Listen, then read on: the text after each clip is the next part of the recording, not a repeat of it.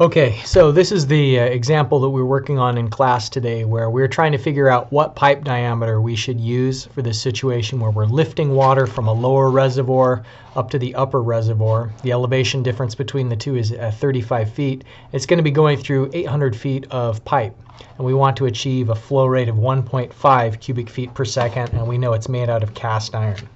Now, here's what we did. We solved the energy equation and substituted in the known elevation difference between the two, and we found out that the pump head that's available based on the 10 horsepower in the previous calculations we did, we found out that that means that there's going to be a pump head of 58.79 feet. And since the elevation difference between the two tanks is 30 feet, that means there's 23.79 that's available that we can spend on the energy losses. So again, we're going to be going through an iteration process where what we're trying to do is we're trying to find out the diameter that's required in order to have this be the amount of energy loss there is. Now the trick is that if we're using this formula to identify the diameter that's needed, the F value, we don't know what to use as our starting point. So we kind of did a little substitution where we said, well, what if it was fully turbulent flow, and what if we had maybe approximately a half a foot diameter, and then it turned out the F value would be maybe in the ballpark of 0.02. So just as our initial first guess, let's say that we guess an F value of 0.02. So we substituted this is the formula for D. So you see it's 8 times the pipe length of 800 feet, and I've anchored that so it's always going to be 800 feet even when I reapply that formula in other places. Multiplied by the flow rate squared. So here with B8, that's the reference to the Q value of 1.5 cubic feet per second, and it's squared. And then times the F value. So B14 is this first guess value. And you'll notice that B14 is not anchored because I'm going to copy and paste this block of calculations in other spots, and I want it to always be looking at the latest F value that I've estimated. Now down here in the denominator, I've got the H sub F value. So this is the 23.79 feet of head that we can use on energy loss, divided by G. So G is the 32.2 feet per second squared, and then divided by pi squared, and then all of that is to the 1/5 power. Okay, so if the F value is 0.02, then this is the diameter that should be needed. Now, if that's the diameter, then I can calculate a certain area based on that. Area is pi d squared divided by 4. And now the flow velocity through the pipe is going to be simply Q divided by A. And so that's the velocity through the pipe. And the whole reason I'm doing this other stuff is because I want to come up with an updated F value. Remember, this was just kind of a guess out of thin air, essentially. And with this new updated Reynolds number, which is the velocity times the diameter divided by the kinematic viscosity of the fluid, now that I've got this updated Reynolds number, I'm going to use the full Jane equation when I calculate this F value. All right, so the full Jane equation is going to be 1.325 divided by the logarithm of the K sub S. So here's the K sub S, anchoring that, divided by 3.7.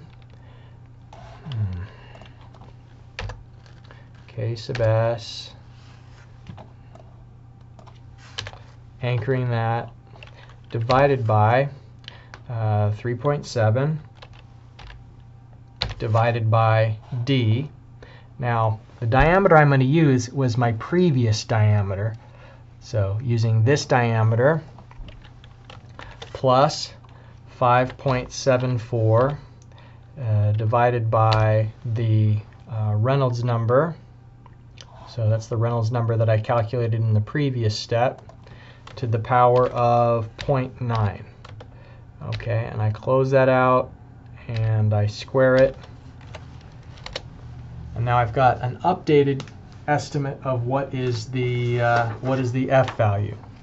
Okay, now with that updated estimate, I'm going to do the same thing I did before, where I'm going to calculate this, but it's going to be based on this updated value of F. So rather than typing that whole equation over again, I'm going to do Control C, which is copy. I'm going to move down here. I'm going to do Control V, which is paste. And so if we look at where it's referencing, it's all these same constants that aren't changing, but now it's referring to the new guess value of f that I have. And then I can do a similar thing with A, just copy, Control C, Control V, and paste.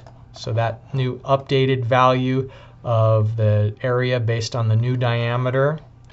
Velocity, copy, Control C, Control V, and paste the new velocity. Same thing with Reynolds number, Control C, Control V, and we've got a new updated Reynolds number. So then my F value, actually at this point I can just copy and paste everything. I'm going to copy and paste, and let's make sure. I think I should be able to just copy and paste the entire block, Control C, Control V, and what it's doing is you can tell it's starting to converge on the answer because this F value isn't changing very much from iteration to iteration.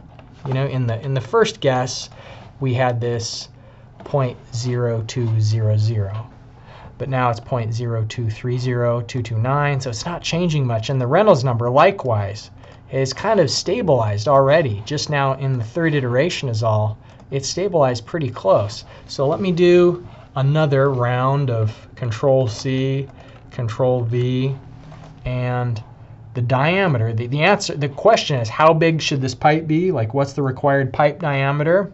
It's not changing.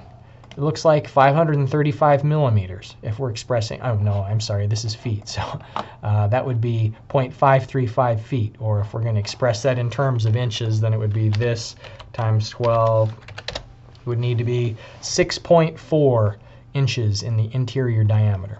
So we can keep doing this over and over again, but we're not going to get much change because the solution has converged, meaning that there's no further changes in the diameter.